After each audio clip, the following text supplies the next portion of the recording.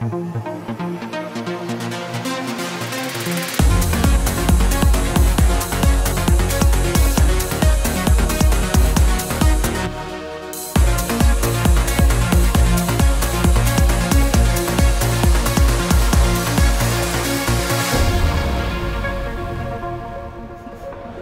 morning, everyone. You can hear me, that's good to see. Great to see you all, and thank you so much to my lovely panel. My name is Ravi Mattu. I'm the managing editor of Dealbook, a newsletter on business and policy at the New York Times. And I can't think of a topic more apt today than AI and open source. As you'll probably be aware, NVIDIA is reporting results later today. They're now the second most valuable publicly traded company in the world, above $3 trillion, and challenging Apple for the most valuable publicly traded company, which just gives you a sense of how big the AI boom has become since that moment in 2022 when OpenAI unveiled ChatGPT. But within the AI world, there's a big fight going on, as you'll all be aware, between those who are trying to build proprietary models and probably try to dominate this space, thinking of OpenAI, possibly Google, possibly Anthropic, and raising absolutely enormous sums of money on the back of that, versus another camp, which is the open source advocates. We have a few of those here today, but perhaps the most vocal in that camp is Jan LeCun of Meta, who's accused his rivals of trying to scare governments with catastrophizing the effects of AI and trying to capture the effort to regulate and what that will look like. At the same time, the geopolitics, which we've been talking about a bit, are pretty present. Obviously, we have a new administration in the US, and one tech entrepreneur is at the heart of all of that in Elon Musk, who has his own ideas, which occasionally seem to contradict themselves around AI.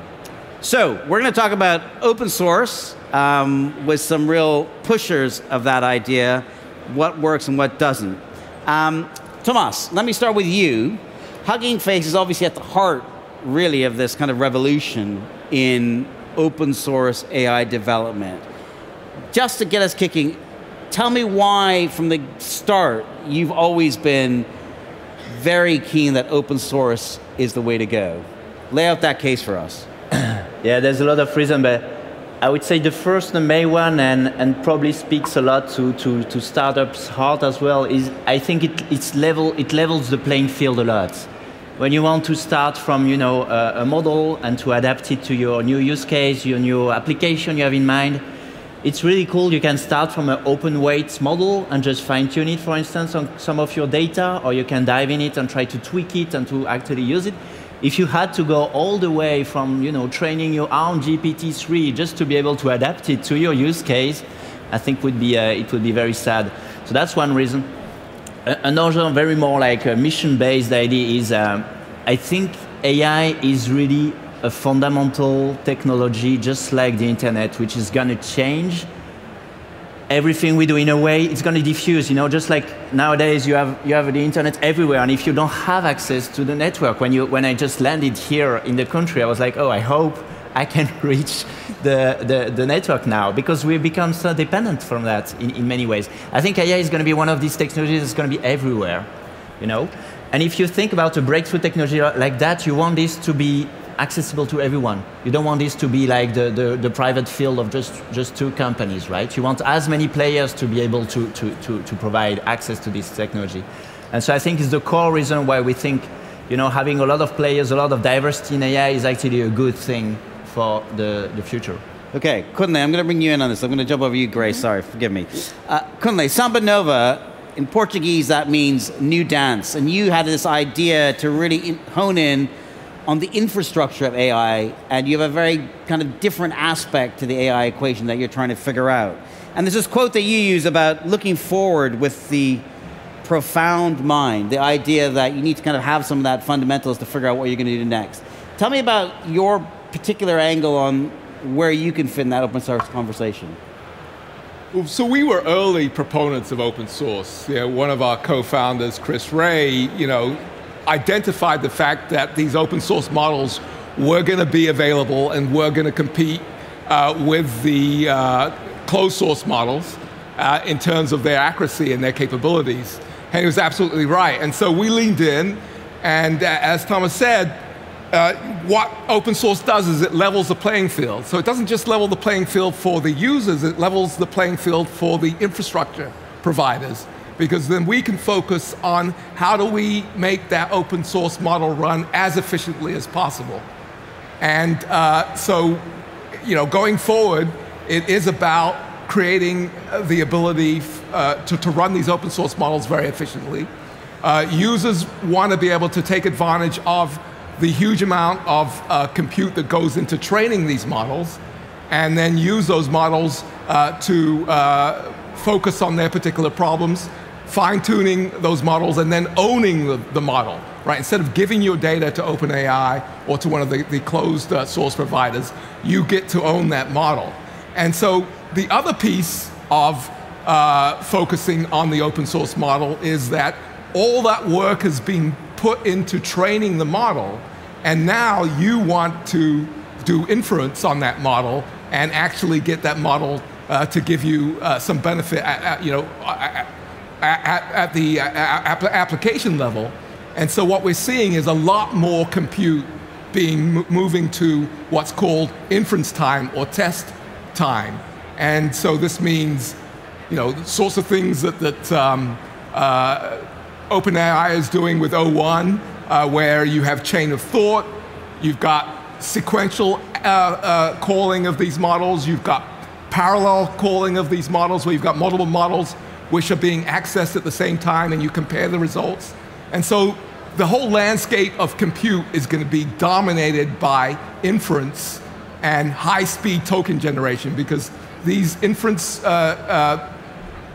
heavy applications, people call them agentic applications or compound applications, are going to require a lot of tokens, and they're going to require high token speed. And so that's the sort of infrastructure that we're developing at SambaNova Systems. All right, Grace, let me come to you as an investor. You're a backer of Tomas, next to me, and you've spoken about OpenAI being a huge advantage and the appeal of that as someone who's backing companies. And obviously a lot of startups in the crowd will probably be knocking on your door after this.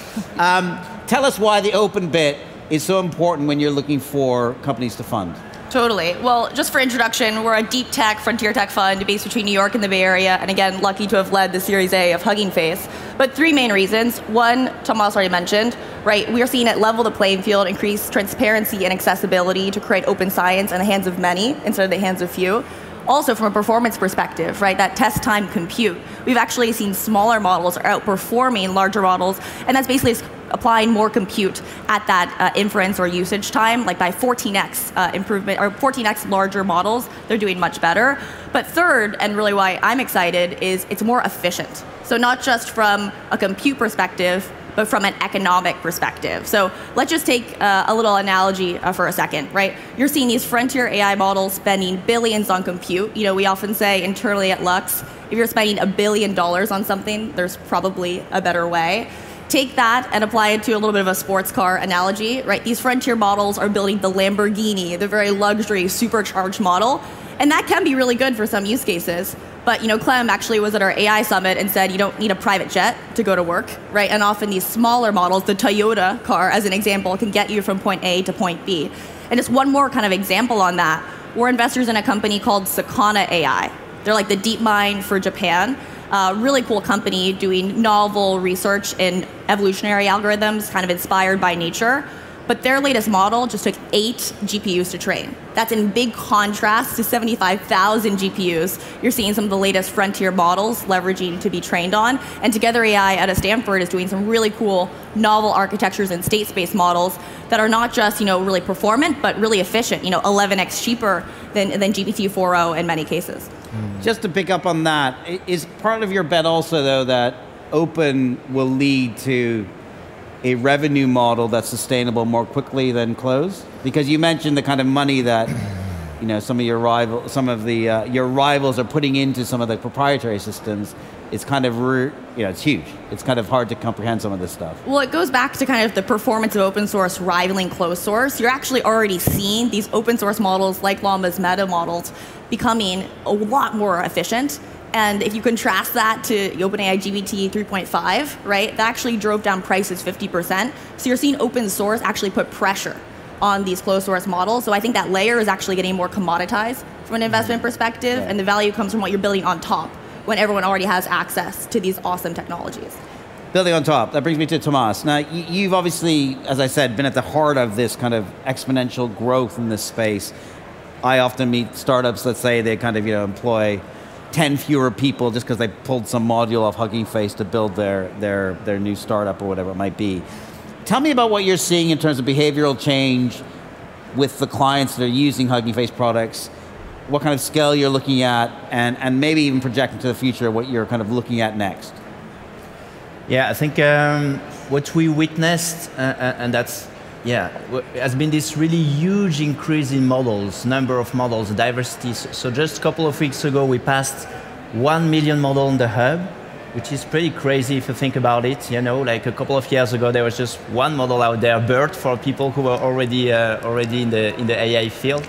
And now we have 1 million. They are all like different variants, like very successful models like Llama have thousands. Like I think Llama has 1,800 diverse variants that have been fine-tuned by people on various data sets. What we saw, I think, recently has been both this huge increase in number and also the huge increase in diversity. So I think an obvious change in 2024 was the move from purely text model to image and text model. Just yesterday, Mistral released a new Pixtral model, but more recently, 2 weeks ago, Qwen released the new Qwen vision language. So this move to more modalities has been a huge trend of 2024. Speech has started to become really huge, driven by maybe first the real-time API from OpenAI, but then very quickly we had this Llama multimodal, then a set of speech models that were able both to understand and to generate speech. And I think one of the large trends for next year is also going to be robotics. I think, Lux, you know the field very well. Open source robotics is going to be very huge. It's starting to work right now. Like I think last month there was really an amazing demo. But I mean, there are amazing demo every week, to be honest, in robotics, but amazing research products. So next year, I really see that coming. And what we see also is now we're moving to this kind of model that are able to use tools and go in the direction of maybe agents, but that could work. I think we started to work a little bit on agents a bit too early, but now with model can really use tools. I think next year is going to be a big year for agents, both in closed and open source as well. So I think this huge diversity of application and integration. Kunle, you want to comment on that? Yeah. I think agents are going to be really big in 2025, and we're already starting to show that their worth, and sort of building a AI application as a thin wrapper around a model is so 2022, right? So going forward, it's going to be about a lot thicker layer of intelligence that uses the model as a module that gets called multiple times. And in fact, each of the models could be different. So you could have specialized models for different purposes that come together in a complex logic that actually delivers the model.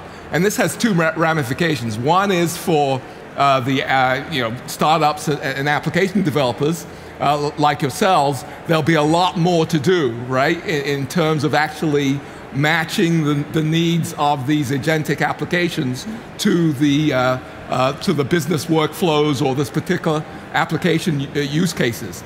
The second will be the role that open source will play in providing this agentic orchestration layer, this programming layer, right? So there are a couple of emerging standards. DSPy is some work that's come out of Stanford, which is a way to combine multiple models together. And then Llama Stack is another approach that people are looking at.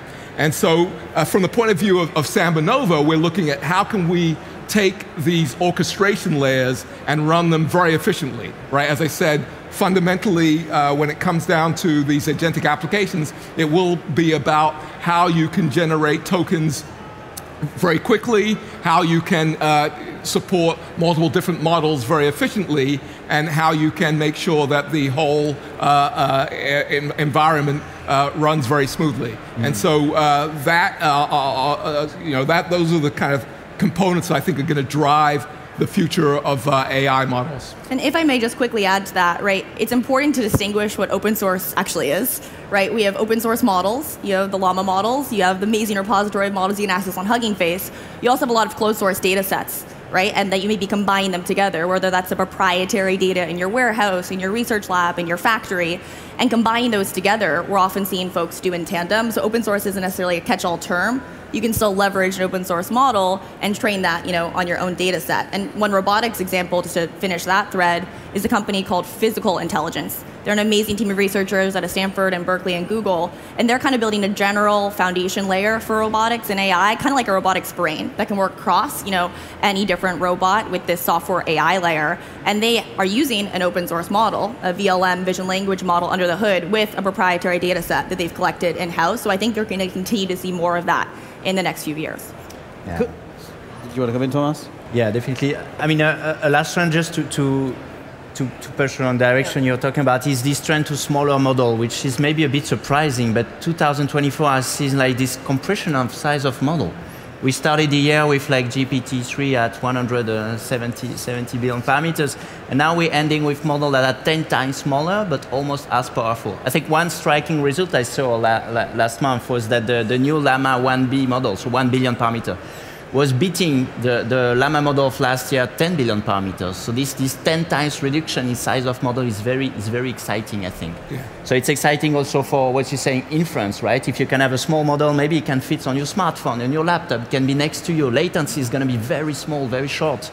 It's also very interesting for robotics because you don't want your robots to spend its time thinking every time, like 2 seconds when it sees something happening. You want the robots to react with very low latency. So this new trend is exciting. It's a trend where open source is very well positioned because a closed source model is usually a business model work by paying for the token, so there is not an inherent incentive to actually give you, a small model you can put on your smartphone or locally. There is more this incentive to, call a data center and then to pay for the token, basically. So open source has been leading the way, I think, in small model, and I'm quite excited to see that continuing next year. Okay. Kunle, I want to come to you because you mentioned it quite a few times, this idea of efficiency, and that kind of comes across quite strongly in all the literature and all the kind of stuff you talk about at SambaNova. How are you seeing this play out in terms of making that process efficient? Like, can you just give us an example of where we've gone from in a year ago to where we are now and where we're going to go next? Because the efficiency bit seems really key, both in terms of the devices we're accessing. Tomas mentions mobile, but the whole question on energy use around AI is obviously a huge big cloud over this. Yeah, huge. I mean, to riff on what Thomas was saying about small models, right? So one of the ways of using small models is to run them multiple times. It turns out that they've got the same information a lot of the time that the big model has. It's just that you need to ask the model multiple times and figure out when the answer is correct. This is called sampling.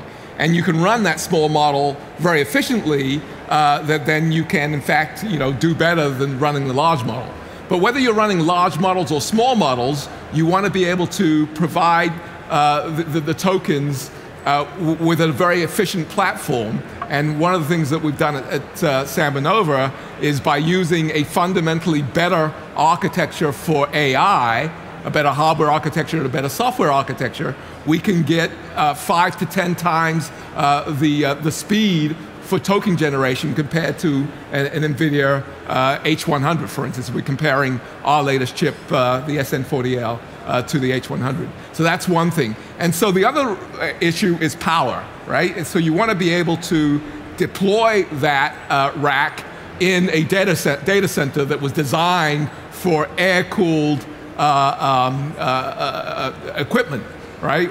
And so if you have to go to liquid, there's a huge amount of capital expense in retrofitting your data center in order to put in some of the latest NVIDIA hardware. But by having having compute that's more efficient, that can be air-cooled, you can actually put the systems in the existing infrastructure, which means that you can run your data center without the huge capital expense, and you can generate tokens very efficiently without warming the planet. And that power piece is really interesting, right? I think a lot of people think, oh, it's the data center might be the bottleneck. In the US at least, we're 10xing power demand year over year. That's hundreds of thousands of GPUs, and we don't even have that supply. So it's not, I mean, X.AI, speaking of Elon, right, he's announced a massive cluster that he actually needed to find new alternative forms of energy to really be able to expand that to 200,000, GPUs. Yeah, and the kind of bringing back online all these nuclear power plants, Microsoft, Amazon, and others. And ironically, at least in the US, these capitalists kind of becoming, right, the pro-green energy and pro, investment in nuclear, in, alternative forms of fuel. Okay, now I've done that thing of giving you a nice time to kind of say how great open source is, but being a journalist, I can't let you get away with that. There obviously are a lot of big concerns around this whole question of open source. As you probably are all aware, national security agencies in Washington and elsewhere are particularly concerned that opening up access to this transformative technology that you mentioned at a time when certainly Washington doesn't want China, for instance, to be able to own AI is something that's really front of mind. Tomas, now I think Hugging Face is banned in China, is that right? Or something like that, or something to that effect. But tell me about how you square this circle and this concern around open being a way of exposing and making more vulnerable governmental access to key technologies. Yeah, well, I think, Ravi, it's very simple, the answer for me. I'm not an open source absolutist. I don't think I'm not pushing for everything to be open source. I think a lot of really practical application, honestly, you can already build them today. And my starting point is that Llama 3 today is not an existential risk to humanity. I think it's just a tool we can use very well, for some practical application. You wrap it in what you want to build. It's efficient. You have smaller models you can run on your laptop. And I think a lot of people then think, okay, about next level Terminator that's gonna run out of data center. My answer is just, yeah, you can build AI application today. You just need to build them, right? You don't need to wait for the next GPT-5 to use AI. I think it's like a green field. It's like a lot of chocolate we just need to catch, and it's like an open new thing we can build a lot of cool application with. And my answer would be, first, let's explore this.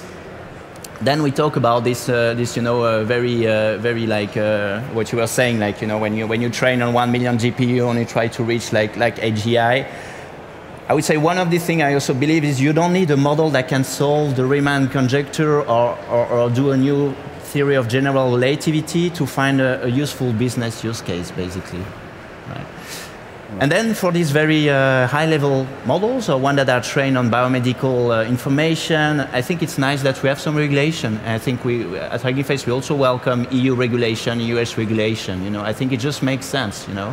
If you push really to the limit of technology, I think you need to make sure it's safe. Yeah. Kunle and or Grace, but Kunle, let me start with you. How do you see it? And also, I'd be curious to know how you see the regulatory environment developing in the US in particular, at a moment when, as I mentioned, obviously you have a big AI player really at the heart of government. Yeah, so most of the regulatory, regulatory restrictions come around how much compute you need to train your model. So once you get to a certain level, I think 10 to the 28, flops, then you've got to report to the, I think the EU has a level, and I think the US government has another level. And then, so that's where the restriction comes in terms of models. In terms of compute, right, we're restricted on where we can send our chips to. We can't send them to China. We've got to, pass government regulatory bodies before we can send it to certain places in the Middle East and so on. And so, the regulations around compute, fundamentally, are they preventing, people from developing huge models? No, because fundamentally, they'll just use more of the lower performance chips, or they'll find a way around it. And so, fundamentally, I don't see any of the regulatory hand-wringing as actually having an impact on what governments that may be in opposition to the ones that we live in can actually fundamentally achieve. Yeah, and I'll just add on to that, right? I think we're still very early, right, in the regulatory journey. From an open source and national security perspective, I do think we go back to where we started at the beginning, right? Open source is in fact leveling the playing field. I think I'll use the car analogy again, right? Everyone all around the world knows how to build an automobile, right? But what distinguishes a Japanese car from a Chinese car, from a French car, from an American car, is law in the design and the engineering and the speed and the function ultimately of what you want that car to do. And I think already in AI, we're seeing global-based AI models doing really well, right? In France, Mistral, the US, we have a lot of players. In China, we've seen huge contributions to the open source ecosystem already, right, with Qwen and DeepSeek. They already have that base national models, right? So what it comes of what do we build on top? What are we taking those underlying models doing, and how are we knitting them together into orchestration to ultimately build the end product? And as a founder, I think Hugging Face has really done a great job of this. How do you put in those guardrails, and how do you really be capable and thinking thoughtfully about how your product is creating that function going forward? All right, tech optimist to the end, no doubt. Look, we've got about 3 minutes left, and so on that note, I want to kind of ask each of you a simple question. Projecting into the future, really, if there was one thing that you're thinking about above all else for the next 12 months, and I know the tech world generally changes very rapidly, and AI is changing extra rapidly, but what is the one thing that is dominating your thinking going into 2025? I'm going to start in reverse. So Grace, can you start us off, please? So I think we've seen like AI in the two-dimensional world. So AI in text, AI in video, AI in image, AI in audio. And I think in many ways that's pretty saturated to me from an investor perspective. What I'm really excited about is AI in the 3D, in the physical world. We already talked about robotics. We didn't talk as much about the sciences, biology, chemistry, physics. Where are there trapped repositories of data that are not widely available on the internet, that you're not going to go and be able to search and find using any of these frontier models today, and where you need that specific database and knowledge workflow of how that system works? Great. Kunle. Yeah, I think I'm going to double down on test time compute. It's going to be huge going forward. It's going to enable the applications to do reasoning instead of just getting a response from a chatbot, and it's going to be important in determining what sorts of infrastructure you need to actually provide the capabilities you want in complex applications that are going to be this thick layer on top of the model. Tomas, I'm going to leave with you, and also just bearing in mind a lot of the startup folks in this crowd, what should they be thinking about? What are you thinking about? So I'm going to answer another question, because I talk already a lot about startup, and I see here University of Helsinki, Aalto University. One thing I'm very excited for next year is AI for science, which is basically using all the the knowledge we got now on how to train models that have predictive models that are very good to basically do protein prediction, material chemistry prediction. We train right now on a big public data center in France. We're training a fundamental model for quantum chemistry, which, if you think about it, if you discover like a new electrode for batteries, you actually you 10x the impact of AI. I mean, chatbots are nice, but if you can basically change physical things, it's crazy. So all this AI also for weather forecasting. There's a lot of area where we have this kind of this very slow, this very costly, this very extremely difficult to scale simulation, and if you start to apply some generative AI to it, you can actually do huge breakthrough. I think the Nobel Prize of this year was a good example, AlphaFold. That's the example of some of the amazing impact AI can have next year. For Demis Hassabis, who's obviously at Google doing a non-open source approach to AI. Nonetheless, he's very clever and very intelligent and very AlphaFold was open source. Yeah, that's true. Good point. All right, cool. On that note, I'd please like to ask all of you to thank our incredible panel and enjoy the rest of the day. Okay, thank you. Well done, guys. All right, we're off.